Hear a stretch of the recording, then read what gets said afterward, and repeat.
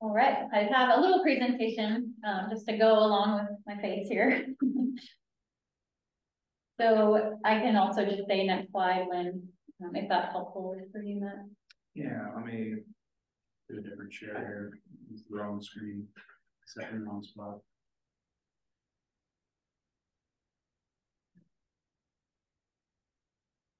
Chris, did you have another introduction that you could do that?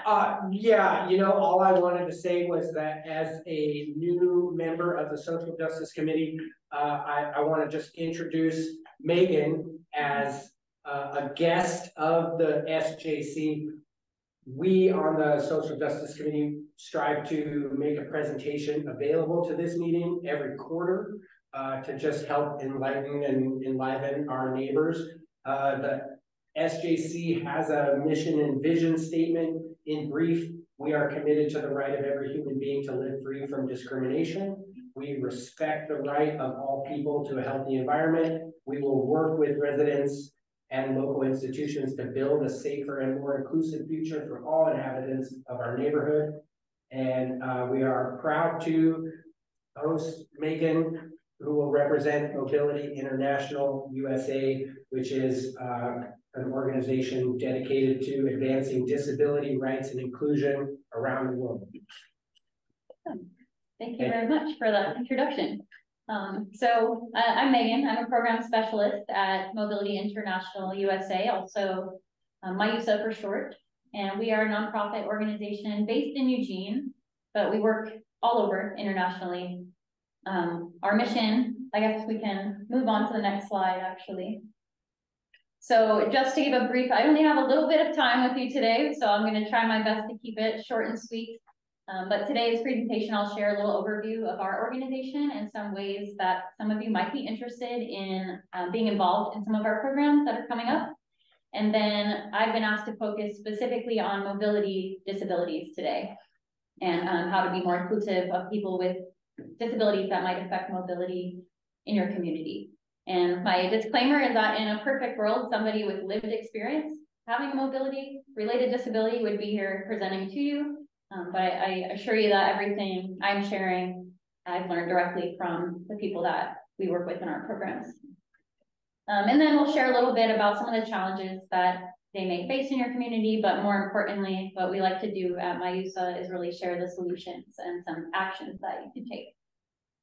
So we can go right ahead to the next slide. So MIUSA's mission is to empower people with disabilities to achieve their human rights through international exchange and international development.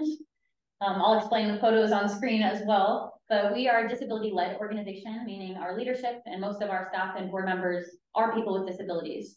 So that's something that will come up a lot. I really encourage as you're taking this journey to be more inclusive of all different kinds of people, all different kinds of disability representation, to really try when you can to learn directly from people with disabilities, as they are the experts, of course. So we do international development projects. We might work, if we receive a grant, for example, we might partner with a disability-led organization in another country, and they will tell us what they need to advance the disability rights movement to get more inclusion in their communities, and we support them with whatever that might be. It could be technical assistance, it could be connecting them with resources or people giving advice, those kinds of things. And then we have exchange programs, which is what I want to share briefly about before diving into the main subject for today. So on screen, I have a photo of 3 of our different exchange programs. The first one is our Women's Institute on Leadership and Disability, WILD for short. And this is a program, this is one of our signature programs, and I'll share briefly more about this on the next slide, because this is one that you might be interested in being a part of when it happens again. The second photo, so in the first photo, we have women with different kinds of disabilities from around the world, actually river rafting here in Eugene. The second photo is one of our young youth exchange participants who is blind, and she's riding a bike. And that's part of our annual youth exchange here in Eugene. And then the third photo was from a program that we had here just last month. We had a group of delegates from Vietnam who were here on a study tour about the processes and systems in government and schools and employment to be more supportive of people with disabilities. And they're standing in front of a mural that MIUSA has on the side of Palace Bakery in downtown Eugene. We'll go on to the next slide. So very briefly, the WILD program, this is a photo of our 2022, a few of our 2022 women. This program, we bring in 25 women with different disabilities from 25 different countries to Eugene for a 3-week leadership workshop. And these are all women who are leading the disability rights movement in their countries. And they come here for an intensive workshop on really learning everything from health, education, employment. And we also do empowerment activities. So everyone will ride a bike and go rafting, and we go to the Spencer Butte Challenge course and climb in the trees.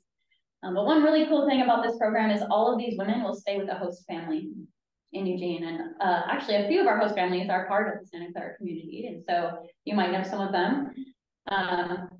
And so this is a really great opportunity to really learn directly from people with disabilities, from people of a different culture, a different religion. It's a really impactful part of the program. So our next WILD program is, we don't have dates yet, but should be in 2025. So I'll make sure to share host family information if that's something you might be interested in. It's always a really wonderful, long-lasting relationship. How long does it last? It's 3 weeks. Yeah, and you don't have to commit to hosting. I don't want to talk too much about it today, but you don't have to commit to hosting for 3 weeks. We usually have a full 3-week session, or a kind of first half, second half, and in the middle we go on a little camping trip. So, so there are options for hosting, but keep that in mind if it's something you might be interested in. All right, and we'll move on now to the topic of the day. I want to be mindful of my time. So I do want to preface that there are so many disabilities that can affect mobility. And today I'm just going to briefly give some examples and then some challenges that every person is different. And so your learning should continue even after today. But some disabilities that can affect mobility are visible. So you might see someone using a wheelchair, power wheelchair, a manual wheelchair. There are ambulatory wheelchair users, so people that use a wheelchair sometimes, but not all the time. We have people using assistive devices, walkers, canes, crutches, braces. But there's also a lot of people with disabilities that are non-apparent. So you wouldn't notice by looking at someone that they might have challenge with their mobility.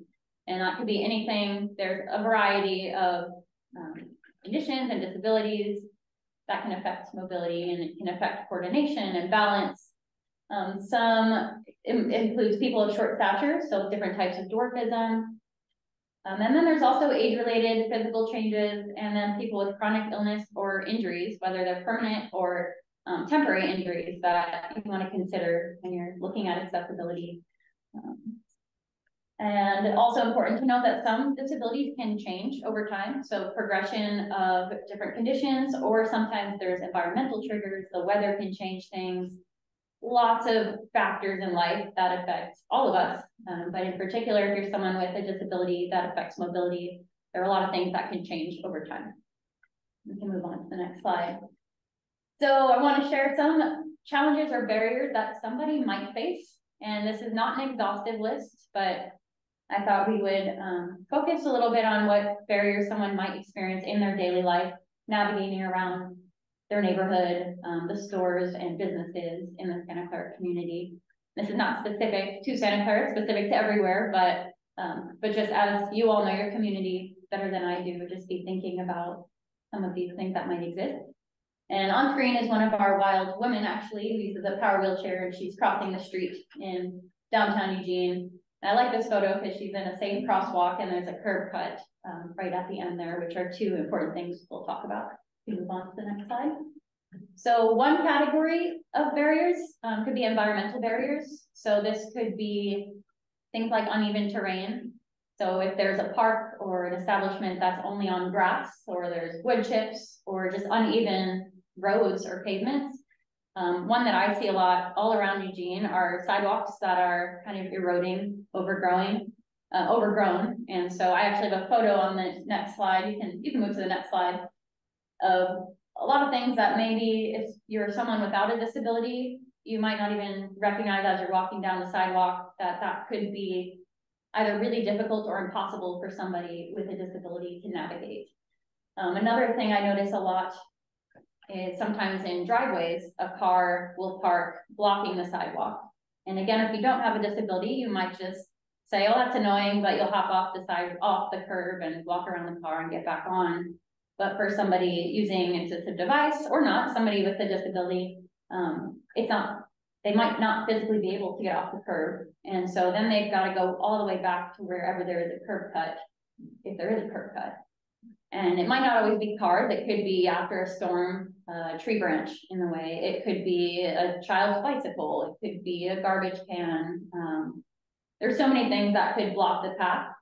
And so I encourage you to be thinking about some of those barriers there. I'm not sure, in some of your communities, there might be, sometimes there are light lampposts or mailboxes also that might not fully block the sidewalk, but are enough that someone using a wide wheelchair or a wide walker might have difficulty navigating. Next, we can go to the next slide. So another barrier, seasonal weather. So we talked a little bit about how weather can affect the presentation of someone's disability, but also navigating ice and snow in this time of year, it can be very challenging for people with mobility disabilities. One thing I also wanted to mention is the lack of crosswalks. So some people with mobility disabilities might move a little bit slower.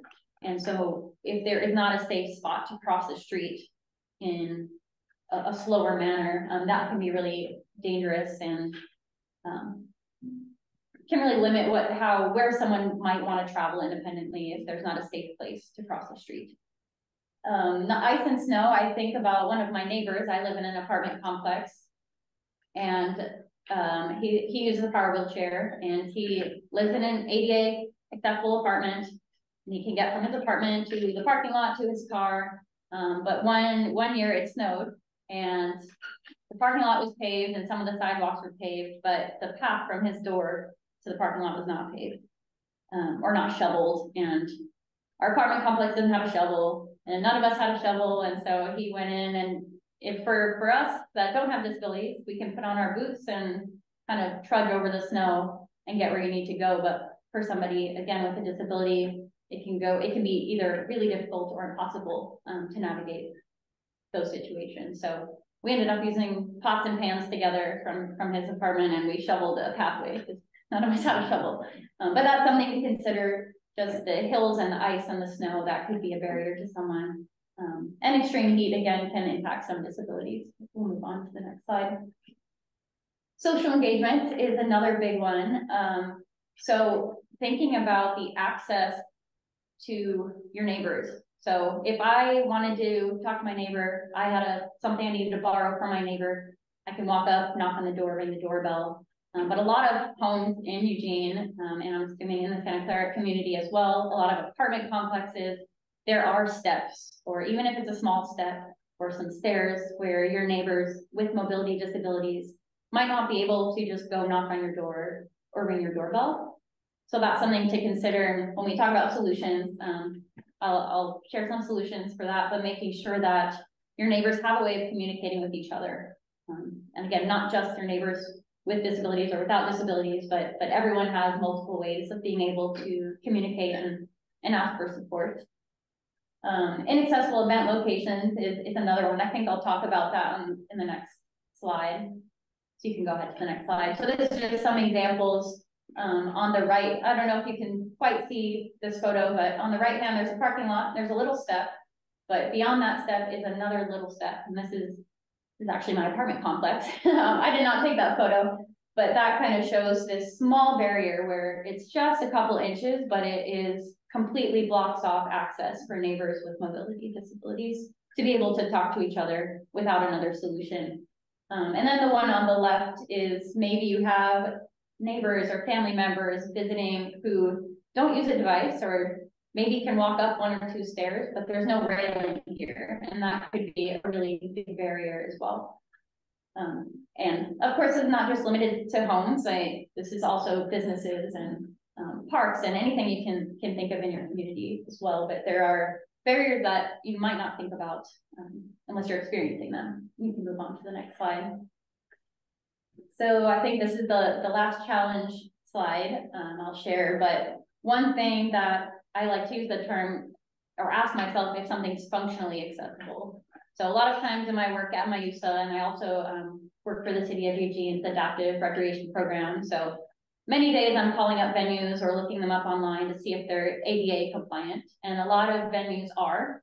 Now the ADA has been around for a long time, and legally buildings need to be compliant, but that's kind of the floor of accessibility. So a lot of times a place will say it's ADA compliant, but when I show up and do a site visit and walk through the room, the furniture is too close to, like, you can't navigate.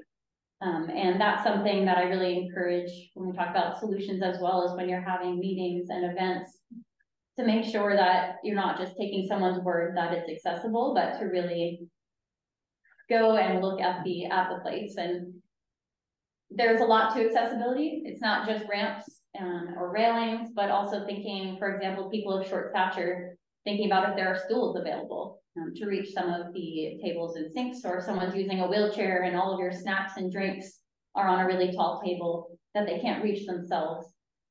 That can put a barrier to participation. And a lot of times events, if they don't say that they are accessible, I've heard from the disability community that oftentimes they might assume that something's not accessible, and people haven't checked for accessibility unless it explicitly says it on the event flyer or the committee meeting invitation. So that's something we'll talk about on the next slide as well. So now, most important, I picked just 5 actions to be more inclusive. This photo on the screen are 2 of our wild women. Again, one uses a power scooter and one's using a manual wheelchair. They're at the University of Oregon campus. You can go to the next slide.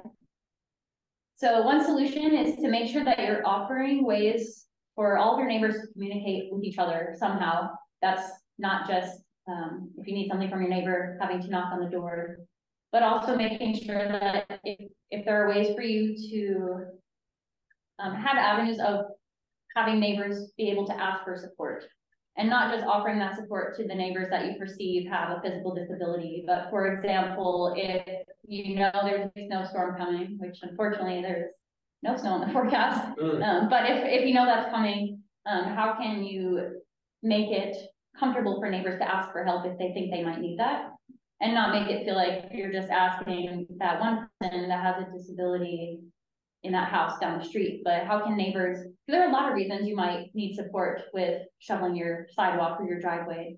And so trying to think about creative ways that people can communicate that with each other.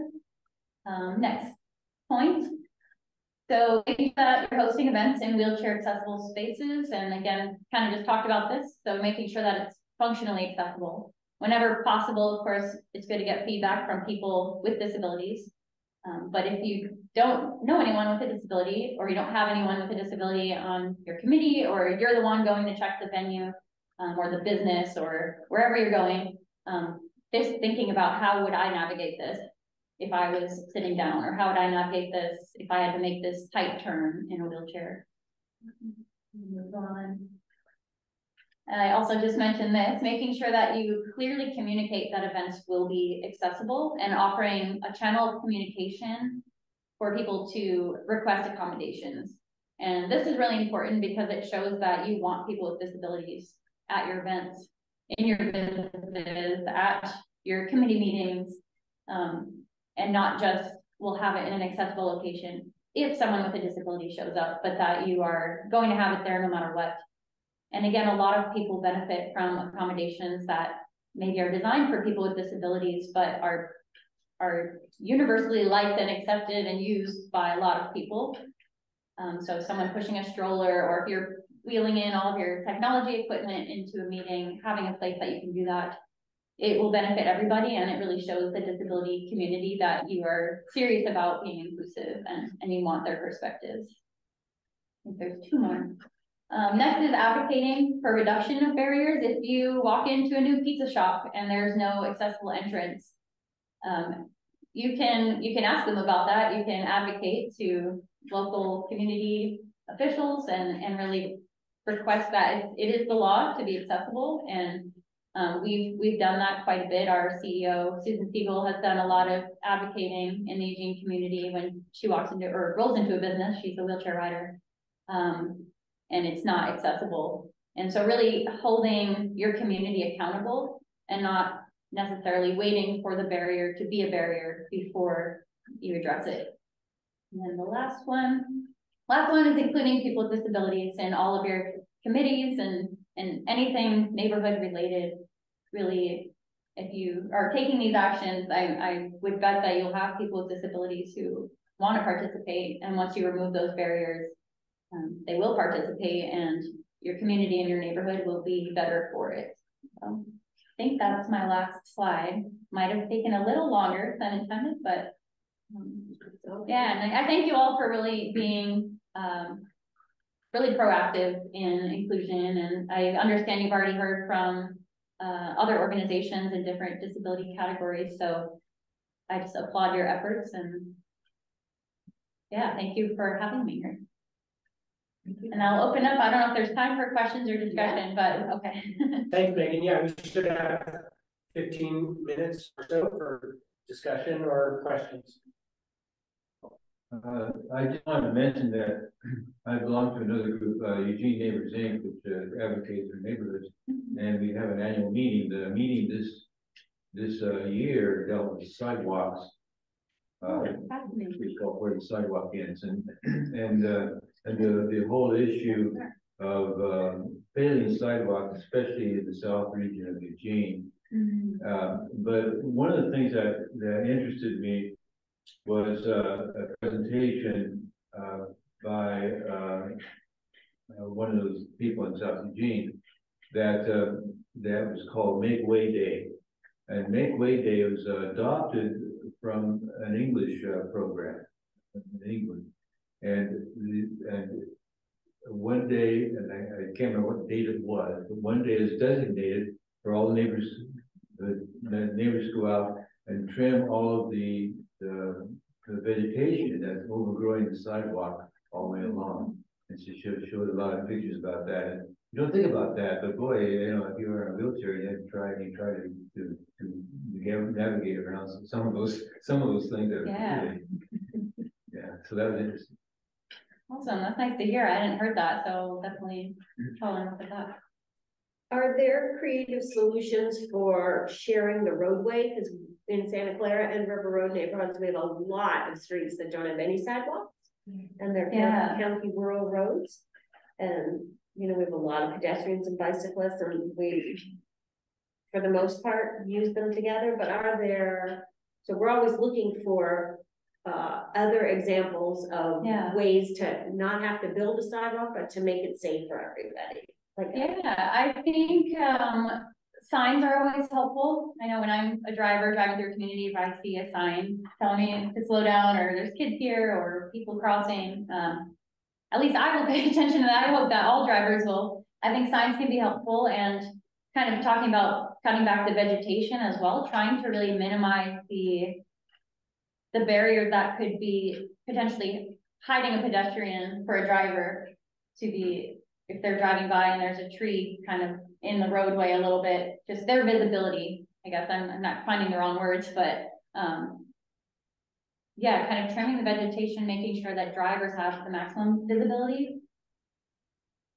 I think without putting in, it is challenging. I think that's a challenge that a lot of communities in Eugene have, is finding a way to share the roadway safely. If there's opportunities to put in more lighting, that can be helpful as well. But I would really encourage signs, even if they're the signs on your front lawn, please slow down. I think it can be really beneficial.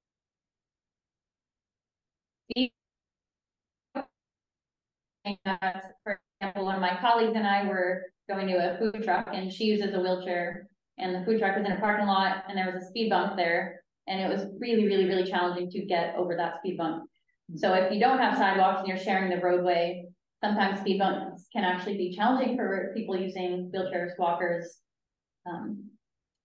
But I think the more you can educate neighbors, really, education can go a long way. I think a lot of people, if you don't know somebody with a disability in your life, you might not think about it. But if we can continue the education, that you have neighbors with disabilities here, and you need to be watching out. There's kids in your community, you need to be watching out for them. There's people walking and biking, you need to be watching out for them. I think those are some of the best solutions without basically putting in a sidewalk or a light or a crosswalk that I can think of. And you might come up with great solutions as well. Yeah. Terry, and then I had a question, and then Mary Leonovich has one. Go ahead, Terry.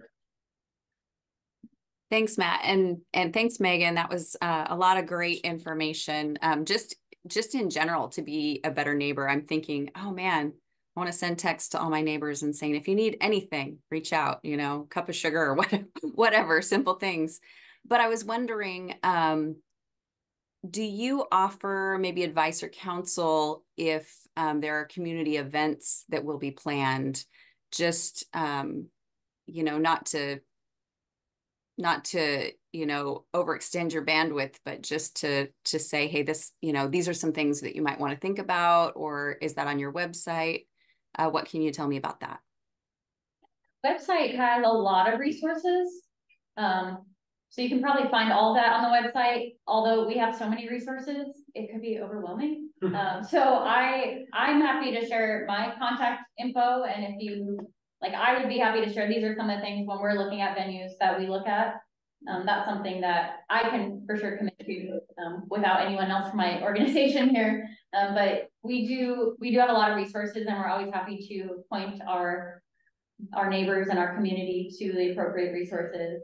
But I'm certainly happy to share my contact, and we work across disability. So when we're looking at accessibility, we're thinking about physical access, but also access for people who are blind, or access for people with autism.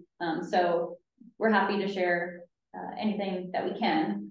And again, the best advice you're going to get is from having more people with disabilities in your community, in your committees, in your meetings. But when you don't have them, we're happy to share those resources. Thank you.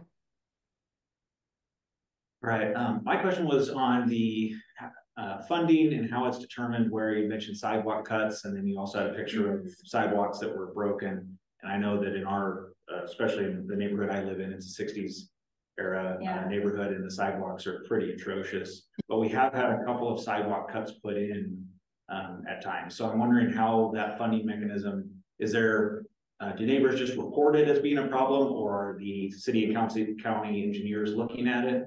And is there a way to tell them, like, hey, if you guys are going to be working here, that chunk of sidewalk either need to grout over that giant crack where it's got to go to? Yeah, that I don't know for sure. That's a little outside of my expertise, but I know when we see something, we usually will just continue saying, this is a problem, this is a problem. Just report it to the city. Just report it. Yeah, keep reporting it. And they are pretty, I think they try as much as they can to address those problems. But I would say report it if you see it.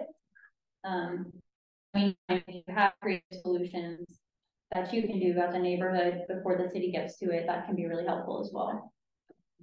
And then Mary had in the chat, it's kind of the same lines. Does the city and or county have an office that deals with ADA compliance? Ooh, that was a great question. So we just in our last exchange meeting, we were just talking about this with some city officials, and I don't know for sure if there's someone specifically looking at ADA compliance, but they've kind of shared that they try to weave it into everything that they're doing, but they really rely on the community to point out when something is not ADA compliant. So I would say, again, just reporting anything you see that's not ADA compliant can be really helpful. But I don't know for sure. I can find out the answer to that and share with you. I have a question. Can I be a host to someone from an international program? Yes. If I can have stairs. Yeah, that's actually a great question. So I have big stairs, but I have 3 or 4 stairs up to the porch for my front door. yes, so we know that not a lot of houses are accessible. So we kind of, when we're working with host families, we will prioritize the women that we know that are coming that absolutely 100% need a fully accessible house. And we have some host families that are people with disabilities or that have an accessible house. Mm-hmm. But a lot of our women coming have different disabilities that might not require an accessible house. So we have women that are blind or women that are deaf. Some women might be, like I mentioned, ambulatory wheelchair users, where they might use their wheelchair all the time, but when they get to your house, they might be able to walk up 1 or 2 steps. Really depends on the person. Right. But yes, the short answer is yes, so I will make sure you get that information. I have a friend who did it. That is a great question, yes. Yeah, I have a friend who did it and she loved it, so it was. Yeah, it's a really experience. wonderful experience. So. You have people coming from all these different countries to come and visit the United States. I wondered what their feedback was when they come into the United States. How are we doing in general for accessibility here in this country compared with the countries that they're coming? A lot of the women that we, or just in general, all of our programs, we are working with people coming from countries that accessibility is really far behind where the US is. One day our goal is that they'll all be even better than we are here and we'll learn from them. But a lot of times people are it's a different experience, a different life experience. A lot of the countries that our women are coming from might not even have paved roads, or they might not have access to a wheelchair or a walker or a cane. Some of them do, it really is a wide range, but sometimes even just the automatic door is new information, where for us, we've had that for a while. But some countries are getting close. So it's been nice to see, at least in my time at MIUSA, but there's lots of work to be done around the world for sure.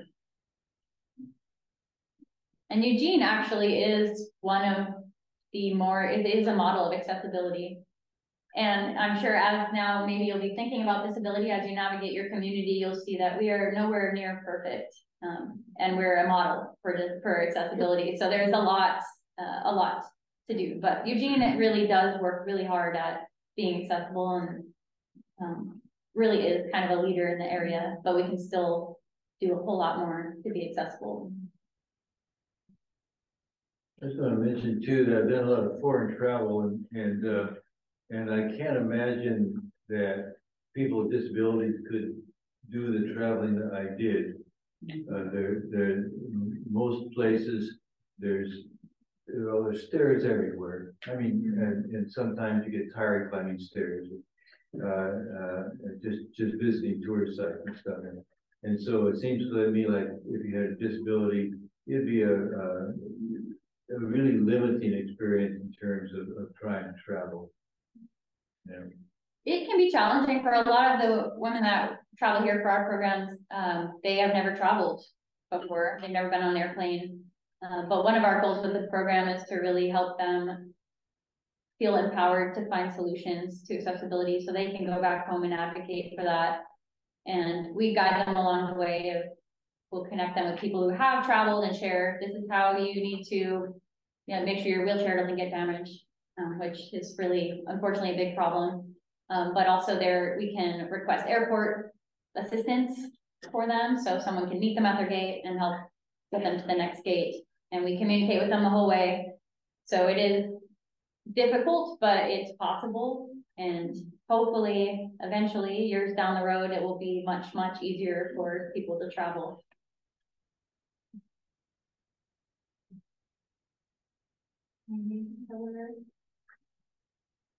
What's the website? The website is MIUSA.org. And there's lots of resources and tip sheets. If you meet a neighbor with a disability who wants to travel abroad, we have tip sheets for that as well. So there's lots on there. We are a cross-disability organization, so we have tips for every kind of access that you might be interested in learning more about. Great. Thanks very much.